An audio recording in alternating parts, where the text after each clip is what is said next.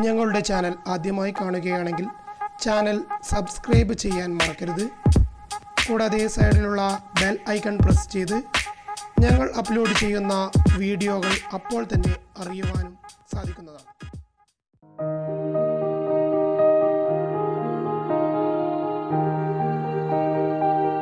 പ്രിയപ്പെട്ട വിദ്യാർത്ഥികളെ, രസാന്തരത്തിൻ്റെ മറ്റൊരു ക്ലാസ്സിലേക്ക് എല്ലാവരെയും സ്വാഗതം ചെയ്യുന്നു. കഴിഞ്ഞ ക്ലാസ് വരെ നമ്മൾ 20 വരെ അറ്റോമിക സംഖ്യ 20 വരെയുള്ള മൂലകങ്ങളുടെ സബ്ഷെൽ ക്രമത്തിലുള്ള ഇലക്ട്രോൺ വിന്യാസം എഴുതിയിട്ടുണ്ടായിരുന്നു. അപ്പം അത് എഴുതിയതിൽ നിന്നും മനസ്സിലായത്, അതായത് ആ ചിത്രം, ഞാൻ തന്ന 2 ചിത്രങ്ങളും ശരിയായി പഠിക്കാതെ അല്ലെങ്കിൽ ശ്രദ്ധിക്കാതെ എഴുതിയത് കൊണ്ട് അവസാനത്തെ 2 മൂലകങ്ങളുടെ സബ്ഷെൽ ക്രമത്തിലുള്ള ഇലക്ട്രോൺ വിന്യാസം തെറ്റിയിട്ടുണ്ടായിരുന്നു. അത് കറക്റ്റ് ചെയ്തിട്ടുണ്ട്, എല്ലാവരും ശ്രദ്ധിച്ചിട്ടുണ്ടാവുമെന്ന് കരുതുന്നു. അപ്പോൾ അത് നമ്മൾ ആ ഊർജക്രമം, അതായത് ഇലക്ട്രോണുകൾ ഏത് ഷെല്ലിലെ ഏത് സബ്ഷെല്ലിലേക്കായിരിക്കും ആദ്യം നിറയുന്നത്, ആ കാര്യം പഠിക്കാതെ നമുക്ക് സബ്ഷെൽ ക്രമത്തിലെ ഇലക്ട്രോൺ വിന്യാസം എഴുതുന്നതിന് സാധ്യമല്ല. അതുകൊണ്ട് അതൊന്ന് ശ്രദ്ധിക്കുക. ചെറിയ കാര്യമാണ്, കുറച്ചൊന്ന് നമ്മൾ മെനക്കെട്ട് ഇരുന്ന് കഴിഞ്ഞാൽ ചെയ്യാൻ പറ്റുന്ന കാര്യമാണ്, അതൊന്ന് ശ്രദ്ധിക്കുക. എങ്കിലും നമുക്ക് അതായത് പിന്നെ ബാക്കിയുള്ളത് നോക്കണമെങ്കിൽ ആ കാര്യം തീർച്ചയായിട്ടും പറ്റുമെങ്കിൽ അത് ഒന്ന് തുറന്നു വെക്കുക ഇത് ചെയ്യുന്നതിന് മുമ്പേ. ഇനി നമുക്ക് പൊട്ടാസ്യത്തിൻ്റെ സബ്ഷെൽ ക്രമത്തിലെ ഇലക്ട്രോൺ വിന്യാസം നോക്കാം. അപ്പോൾ ഒന്നും കൂടി നോക്കാമെന്ന് വിചാരിക്കാം. പൊട്ടാസ്യത്തിൻ്റെ അറ്റോമിക സംഖ്യ നമുക്കറിയാം 19 ആണ്. അതിൻ്റെ സാധാരണ ഷെൽ ക്രമത്തിലെ ഇലക്ട്രോൺ വിന്യാസം 2, 8, 8, 1 എന്ന രീതിയിലാണ്. അപ്പം നമുക്കറിയാതെ എന്തുകൊണ്ടാണ്, അതായത് 2, 8, 9 എന്ന് എഴുതാതെ 2, 8, 8, 1 എന്ന് എഴുതിയത്. അതായത് ബോർ മാതൃകയിൽ നമ്മൾ പഠിച്ചിട്ടുണ്ട്. പക്ഷെ എന്നാലും അതിന് കൃത്യമായ ഒരു നിർവചനം അല്ലെങ്കിൽ ഒരു അറിവ് കിട്ടണമെങ്കിൽ നമുക്ക് സബ്ഷെൽ ക്രമത്തിലെ ഇലക്ട്രോൺ വിന്യാസം പഠിക്കണം. അപ്പം അതിലായി കഴിഞ്ഞാൽ കൃത്യമായി മനസ്സിലാവും അതെന്തുകൊണ്ടാണ് അതായത് അവസാനത്തെ ഇലക്ട്രോൺ 4ാമത്തെ ഷെല്ലിലേക്ക് പോയത് എന്ന്. അപ്പോൾ അത് നമ്മൾ എഴുതിയിട്ടുണ്ട്. ഇതിൻ്റെ സബ്ഷെൽ ക്രമത്തിലെ ഇലക്ട്രോൺ വിന്യാസം നോക്കാമല്ലോ. അപ്പോൾ നിങ്ങളുടെ ഒന്നിച്ച്, അതായത് ഞാൻ തന്ന ചിത്രം ഏകദേശം ഉണ്ടെന്ന് വിചാരിക്കുന്നു. അപ്പോൾ നമുക്ക് ഇലക്ട്രോൺ വിന്യാസം എഴുതിയാൽ, സബ്ഷെൽ ക്രമത്തിൽ ഇലക്ട്രോൺ വിന്യാസം എഴുതിയാൽ നോക്കിയേ, 1s2, 2s2, 2p6, 3s2, 3p6, പിന്നെ 3p6 കഴിഞ്ഞാൽ പോകുന്ന ഇലക്ട്രോണുകൾ 3Dയിലേക്കാണോ? അതിനേക്കാളും ഊർജ്ജനില കുറഞ്ഞ 4s, അത് കഴിഞ്ഞാൽ മാത്രമേ 3Dയിലേക്ക് പോവുകയുള്ളൂ. അപ്പോൾ അവസാനം ബാക്കി വരുന്ന ഒരു ഇലക്ട്രോൺ എത്രയിലേക്ക് പോവുക? 4s1, അതായത് 4ാമത്തെ ഷെല്ലിലെ S എന്ന സബ്ഷെല്ലിലേക്കാണ്. അപ്പോൾ അതിൻ്റെ മുഴുവനായ ഇലക്ട്രോൺ വിന്യാസം എന്തായി? 1s2, 2s2, 2p6, 3s2, 3p6, 4s1 എന്ന നിലയിലായി. അപ്പോൾ അതിൽ തന്നെ നമുക്ക് നോക്കിക്കഴിഞ്ഞാൽ, അതായത് ഓരോ ഷെല്ലിലും, അതായത് K shell, L shell, M shell, N shell, ഇതിൽ ഓരോന്നിലും ഉൾക്കൊള്ളാൻ പറ്റുന്ന ഇലക്ട്രോണുകളുടെ എണ്ണം ഒന്ന് നോക്കി നോക്കിയേ. K ഷെല്ലിൽ 2, L ഷെല്ലിൽ 8, M ഷെല്ലിൽ 8, അതേപോലെ തന്നെ അവസാനത്തെ ഷെല്ല് 4ാമത്തെ ഷെല്ലായ N ഷെല്ലിൽ 1 ഇലക്ട്രോണുമാണ് ഉള്ളത്. ഒന്നും കൂടി എഴുതിയൊന്ന് നോക്കുക. അടുത്തതായി കാൽസ്യം, അറ്റോമിക സംഖ്യ 20 വരുന്ന കാൽസ്യം എന്ന മൂലകത്തിൻ്റെ സബ്ഷെൽ ക്രമത്തിലുള്ള ഇലക്ട്രോൺ വിന്യാസം നോക്കാം. അതായത് പൊട്ടാസ്യത്തിൻ്റെ നിന്നും ചെറിയൊരു വ്യത്യാസം മാത്രമേ ഉള്ളൂ, അല്ലേ? അതായത് കാൽസ്യത്തിൻ്റെ അറ്റോമിക സംഖ്യ 20 ആണ്. അതിൻ്റെ ഷെൽ ക്രമത്തിലെ ഇലക്ട്രോൺ വിന്യാസം 2, 8, 8, 2 എന്നാണ്. അതിൻ്റെ സബ്ഷെൽ ക്രമത്തിലെ ഇലക്ട്രോൺ വിന്യാസം നമുക്ക് നോക്കാമല്ലോ. സബ്ഷെൽ ക്രമത്തിലെ ഇലക്ട്രോൺ വിന്യാസം എന്താ വരിക? 1s2, 2s2, 2p6, 3s2, 3p6, 4s2. അപ്പോൾ അതിൻ്റെ മുകളിൽ എഴുതിയിരിക്കുന്ന സംഖ്യകൾ കൂട്ടിക്കഴിഞ്ഞാൽ, അതായത് 2, 2, 4, 4, 6, 10, 10, 2, 12, 6, 18, 2, 20, ആ രീതിയിൽ കൂട്ടിക്കഴിഞ്ഞാൽ നമുക്ക് അതിൻ്റെ അറ്റോമിക സംഖ്യ കിട്ടുകയും ചെയ്തു. അപ്പം അതൊന്നും ഓർത്ത് വെക്കുക, അത് ആ രീതിയിലാണ് നമ്മൾ എഴുതുന്നത്. കാരണം ചില സമയത്ത് പരീക്ഷയ്ക്ക് അങ്ങനെയുള്ള ക്വസ്റ്റ്യൻസ്, അങ്ങനെയുള്ള ചോദ്യങ്ങൾ ഉണ്ടാകാറുണ്ട്. അതൊന്ന് ശ്രദ്ധിച്ചു വെക്കുക. അപ്പോൾ ഇതിലും നമുക്ക് നോക്കാം എന്താണ് ഓരോ ഷെല്ലിലുമുള്ള ഇലക്ട്രോണുകളുടെ എണ്ണം, അല്ലേ? K ഷെല്ലിൽ എത്ര ഇലക്ട്രോണുകളുണ്ട്? 2 ഇലക്ട്രോണുകളുണ്ട്, എല്ലിൽ 8 ഇലക്ട്രോണുകളുണ്ട്, എം ഷെല്ലിൽ 8 ഇലക്ട്രോണുകൾ, അതുപോലെ അവസാനത്തെ ഷെല്ലിൽ എത്ര 2 ഇലക്ട്രോണുകൾ. അങ്ങനെ അറ്റോമിക സംഖ്യ 20 വരുന്ന മൂലകത്തിൻ്റെ സബ്ഷെൽ ക്രമത്തിലെ ഇലക്ട്രോൺ വിന്യാസവുമായിട്ടുണ്ട്. അടുത്തതായി അറ്റോമിക സംഖ്യ 21 വരുന്ന മൂലകമായ സ്കാൻഡിയത്തിൻ്റെ ഇലക്ട്രോൺ വിന്യാസം നോക്കാം. കാര്യമായിട്ടുള്ളത് സബ്ഷെൽ ക്രമത്തിലുള്ള ഇലക്ട്രോൺ വിന്യാസം, അതൊന്ന് ശ്രദ്ധിക്കുക. അപ്പോൾ ഇതിൻ്റെ സാധാരണഗതിയിലുള്ള ഇലക്ട്രോൺ വിന്യാസം എത്ര വരിക? 2, 8, പിന്നെ വരുന്നത് 9, 2. അപ്പോൾ ആകെ എത്രയായി? 8 2 10, 10 9 19, 2 21. ആ രീതിയിലാണ് വരിക. അതായത് 2, 8, 9, 2 അല്ലേ? അവസാനത്തെ ഷെല്ലിൽ, അതായത് 8ൽ കൂടുതൽ ഇലക്ട്രോണുകൾ ഉണ്ടാവാൻ പാടില്ല നമ്മൾ പഠിച്ചിട്ടുണ്ട്. അപ്പോൾ അത് പ്രകാരം ഈ രീതിയിലാണ് വരിക. ഇനിയിപ്പം വരുന്നതെല്ലാം എന്താണ്? മൂന്നാമത്തെ ഷെല്ലിൽ ഇലക്ട്രോണുകൾ ഇങ്ങനെ കൂടി വരും. ആ രീതിയിലാണ് എഴുതേണ്ടത്. അപ്പോൾ ഇതിൻ്റെ തന്നെ സബ്ഷെൽ ക്രമത്തിലെ ഇലക്ട്രോൺ വിന്യാസം നോക്കാം നമുക്ക്. സബ്ഷെൽ ക്രമത്തിലെ ഇലക്ട്രോൺ വിന്യാസം വരുന്നത് നോക്കിയേ, എങ്ങനെ വരിക?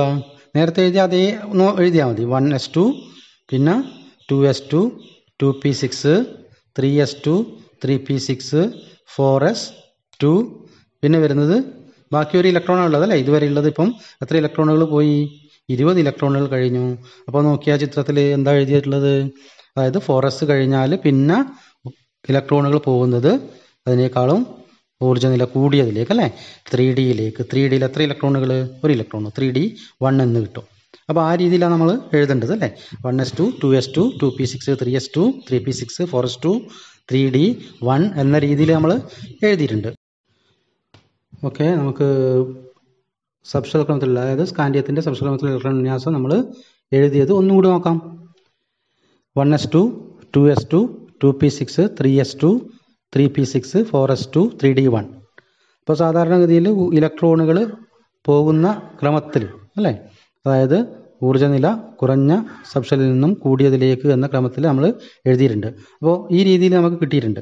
പക്ഷെ എന്നാൽ നമ്മൾ സാധാരണ ഇത് എഴുതുന്ന സമയത്ത്, ഇത് നമ്മൾ ശരിയായ രീതിയിൽ രേഖപ്പെടുത്തുന്ന സമയത്ത് ഏത് രീതിയിൽ എഴുതണം? അതായത് ഒരേ ഷെല്ലിൽ വരുന്ന സബ്ഷെല്ലുകളെല്ലാം ഒന്നിച്ച് വരുന്ന രീതിയിലായിരിക്കണം എഴുതേണ്ടത്. അപ്പം അങ്ങനെയാകുമ്പം ഏത് രീതിയിൽ വരും? നമുക്ക് നോക്കി നോക്കാം. അത് നോക്കിയേ. 1s2, 2s2, 2p6, 3s2, 3p6. പിന്നെ അതേപോലെ തന്നെ മൂന്നാമത്തെ ഷെല്ലിൽ വരുന്ന ഡി സബ് ഷെല്ല് വരുന്നുണ്ടല്ലോ. അപ്പോൾ അത് അതിലൊന്നിച്ചിട്ട് എഴുതണം. 3D1. അത് കഴിഞ്ഞിട്ട് മാത്രമേ എന്ത് എഴുതാൻ പറ്റുള്ളൂ? 4s2. അത് മനസ്സിലായി എന്ന് വിചാരിക്കുന്നു. അതായത് ഒന്നാമത്തെ ഷെല്ലിലെ സബ് ഷെല്ലുകളെല്ലാം ഒന്നിച്ചിട്ട്, രണ്ടാമത്തെ ഷെല്ലിലുള്ള സബ് ഷെല്ലുകളെല്ലാം ഒന്നിച്ചിട്ട്, അതേപോലെ മൂന്നാമത്തെ ഷെല്ലിലുള്ള സബ് ഷെല്ലുകളെല്ലാം ഒന്നിച്ച്, നാലാമത്തതിലും ഒന്നിച്ച്. അപ്പോൾ നമ്മൾ ഇനി എന്ത് എഴുതി കഴിഞ്ഞാലും സബ്ഷെൽ ക്രമത്തിൽ ഇലക്ട്രോൺ വിന്യാസം എഴുതി കഴിഞ്ഞാൽ ഈ രീതിയിലാണ് നമ്മൾ എഴുതേണ്ടത്. മനസ്സിലായി കാണുമെന്ന് വിചാരിക്കുന്നു. അപ്പോൾ ഇനി ഇതിലും നമുക്ക് എന്താണ്, ഓരോ ഷെല്ലിലും വരുന്ന ഇലക്ട്രോണുകളുടെ എണ്ണം നമുക്ക് നോക്കാം. കെ ഷെല്ലിൽ എത്ര ഇലക്ട്രോണുകളുണ്ട്? 2 ഇലക്ട്രോണുകൾ. അതുപോലെ തന്നെ എൽ ഷെല്ല് നോക്കിയേ അല്ലേ? 2 6 8 ഇലക്ട്രോണുകൾ. അതുപോലെ തന്നെ എം ഷെല്ലിൽ എത്ര വരുന്നുണ്ട്? എം ഷെല്ലിൽ മൂന്നാമത്തെ ഷെല്ലിൽ 2 6 1 അല്ലേ? 9 ഇലക്ട്രോണുകൾ വന്നിട്ടുണ്ട്. പിന്നെ നാലാമത്തെ ഷെല്ലിൽ 2 ഇലക്ട്രോണുകൾ. ആ രീതിയിൽ വന്നിട്ടുണ്ട്. അപ്പോൾ സ്കാൻഡിയത്തിൻ്റെത് മനസ്സിലായി കാണുമെന്ന് വിചാരിക്കുന്നു. അടുത്തതായി 22, അറ്റോമിക സംഖ്യ 22 വരുന്ന മൂലകമായ ടൈറ്റാനിയത്തിൻ്റെ സബ്ഷെൽ ക്രമത്തിലുള്ള ഇലക്ട്രോൺ വിന്യാസം നോക്കാം. അപ്പോൾ ഇതിൻ്റെ സാധാരണഗതിയിലുള്ള ഇലക്ട്രോൺ വിന്യാസം വരുന്നത്, അതായത് ഷെൽ ക്രമത്തിലെ ഇലക്ട്രോൺ വിന്യാസം 2, 8, 10, 2 ആ രീതിയിലാണ്.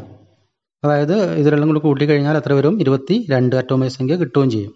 അപ്പോൾ ആ രീതിയിൽ നമ്മൾ എഴുതിയിട്ടുണ്ട്. ഇതിൻ്റെ സബ്ഷെൽ ക്രമത്തിലെ ഇലക്ട്രോൺ വിന്യാസം നോക്കാം. അതായത് നേരത്തെ എഴുതിയ അതേപോലെ തന്നെയാണ്. 1s2, 2s2, 2p6, 3s2, 3p6, 4s2, 3D2. ബാക്കി വരുന്ന 2 ഇലക്ട്രോൺ 3Dയിലാണ് പോകുന്നത്. അപ്പോൾ ആ രീതിയിലാണ് നമുക്ക് കിട്ടിയിട്ടുള്ളത്. ഇത് ഞാൻ എഴുതിയത് സാധാരണ, അതായത് എങ്ങനെയാണോ സബ്ഷെല്ലുകളിൽ ഇലക്ട്രോണുകൾ പൂരണം ചെയ്യപ്പെടുന്നത്, നിറയുന്നത്, ആ ഒരേ ക്രമത്തിലാണ് എഴുതിയിട്ടുള്ളത്. അപ്പോൾ ഈ രീതിയിൽ കിട്ടും.